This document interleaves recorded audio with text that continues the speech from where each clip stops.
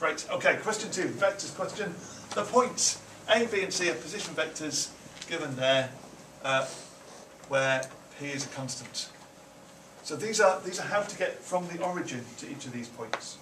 And if you're like me, you prefer working in column vectors anyway, so that one is -5, -10, 12. To get to B, you do 1, 2, -3, and to get to the point C is the vector 3, 6, P. Given that the angle ABC equals 90 degrees, find the value of P. Okay, well this is, again, partly this is that same idea, isn't it, of making sure we understand what we're looking for when we do this stuff. So the angle ABC, I'm going to do a little diagram. The angle ABC, ABC is 90 degrees. That's what it means when we write it in that order. It's the angle ABC. So when we're considering this, the vectors that we're interested in are the vectors that are departing that angle. So it's the vector BA and the vector BC that we want. So we need to work out what those vectors are so that we can show, so that we can use the fact that they are at right angles to each other. So the vector BA. To get from the point B to the point A, you would go back to the origin, and then from the origin to A. So that's minus OB plus OA. The vector BA is -1, 2, -3 plus -5, -10, 12, which gives us a vector of -6, -12, 15, I think.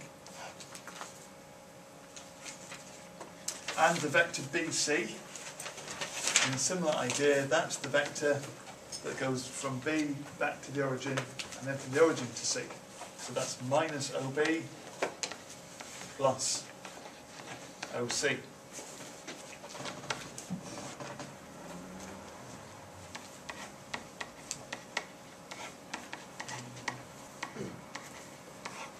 So it's the negative of 1, 2, -3 plus 3, 6 P. Again, really careful about the minus signs in here. What is this? 2, 4, and 3 plus P, I think. Really happy with that. So these two vectors are supposed to be perpendicular, and that means from what we just said about this scalar product thing, the cosine of 90 degrees is equal to 0. It doesn't matter about their length, it means that if they're perpendicular, A dot B equals 0. Which we possibly should have mentioned. But if they're perpendicular, then the dot product equals 0. So that dot product is equal to 0. So in the case of what we're doing here, if these are perpendicular, their scalar product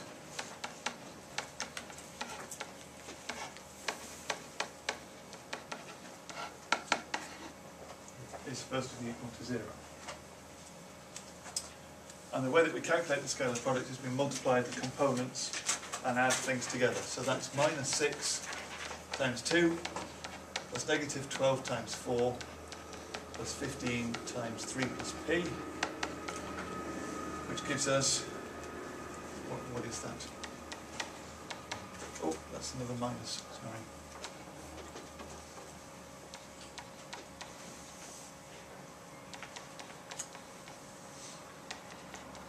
Oh, how convenient. I think, have we just ended up with 15p equals 15? So p equals 1. Just one little kind of aside on this to notice, because these two lines are perpendicular, if you'd found the vector AB and the vector BC, then you would still have got the right value of p, wouldn't you? Because they still would have been perpendicular. And I think you would have probably got all of the marks.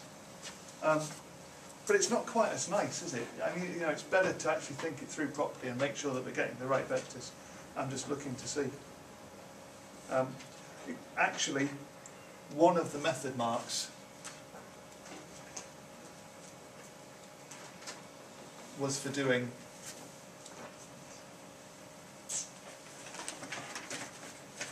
well, no, they appeared not to care, actually, which way around you did it. Yeah. Oh well. But it would have been nicer to have done it that way.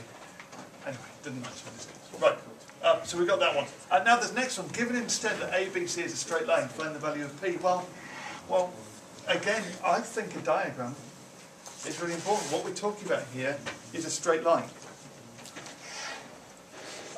And you've got the origin, and we're saying that the 3 points A, B and C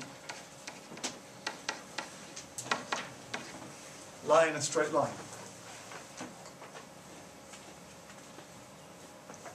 Well, if the 3 points, any vector that's on the straight line is a scalar multiple of each other, all that we're saying here is that we already know some of these vectors. We know the vector BC, because we worked that out before, and we know the vector BA, because we worked that out before. They're in the same straight line. They're collinear, these 3 points. So that means they must be parallel to each other. So all we get from this is that the vector BA, which we know about, must be equal to some number times the vector BC, which we also happen to know about. If they're in a straight line, that statement must be true. And we found these out already, haven't we? So the vector BA was -6, -12, 15.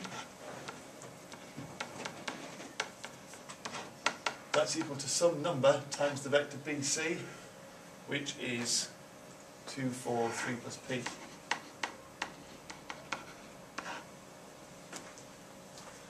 And if that's true, then it must be true for all 3 of the components. So if we look at the I components, -6 is 2k, which tells us k is -3.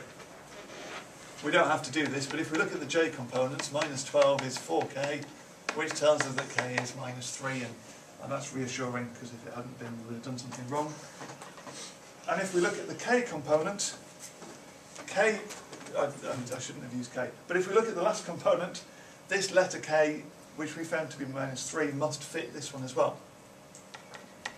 K vector 15 is k times 3 plus p. K equals -3, so 15 is -3 times 3 plus p, which we can solve however we like. -5 is 3 plus p, so p is -8. And that would be the answer. Was that a cheer? That was right? Yeah. Yeah, good. Excellent. So we're there. You got P to be 1 again? We did, but it's different P. So it said find the value of P here, and P was equal to 1, you were right. And then it said given instead that ABC is a straight line. So instead of being right angle, we're in a straight line, which implies that we've got a different value. Yes, Matthew? For the second bit, could you use the scalar product and set it because theta equal to 180, so cos 180, if it's a straight line? I did that. Yeah, but then you have to link it in with the length of the 2 vectors as well. So you could do that. You could say that the scalar product is equal to, if it's 180, or even if it's 0, you've got either kind of 1 or -1.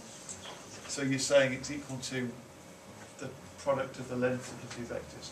It's quite a lot more working out though, isn't it? Because you've got to do a length of this vector in there, which involves squaring 3 plus p along the way. You end up having 15p minus 15 over 9 root 5 multiplied by the root of 29 plus 6p plus p squared. Okay. which you then have to multiply out and have fun. Yeah. I think I would suggest that my way was slightly easier. It gets you the same answer now. It gives you the same answer, yes. So, well, all right. And that's all on video.